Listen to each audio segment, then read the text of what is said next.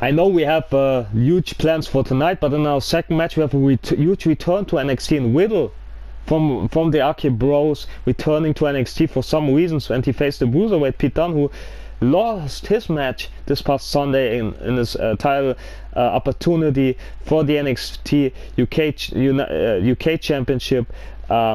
Well, he was champion before, but on that night he lost in a Super Sweat match against former champion Maskman. Was a non-factor, but Dunne got pinned by Wes Lee, who got his opportunity because Pete Dunne dragged him in the situation, and Wes Lee is now our NXT United Kingdom champion.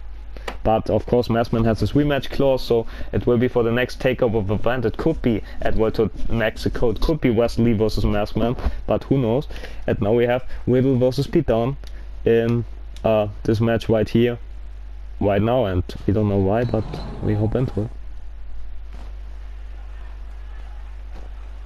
And we don't know why Riddle's back, but could be a case of Survivor Series, of checking out the competition. I mean, Arcade Bro could be going into Survivor Series as World Tag Team Champion, so I think he wants to check out the tag division of NXT. That's because he's one half of the World Tag Team Champion. So as there comes Riddle, look at how such a good move he is, but it's also the NXT crowd. But I think I see Legend Killer on the stage, yes, with a steel chair in hand. What is this all about? As Legend Killer attacking Riddle from behind with a steel chair. What the hell, he's not in a tag team, but he's attacking Riddle for unknown reason. But what the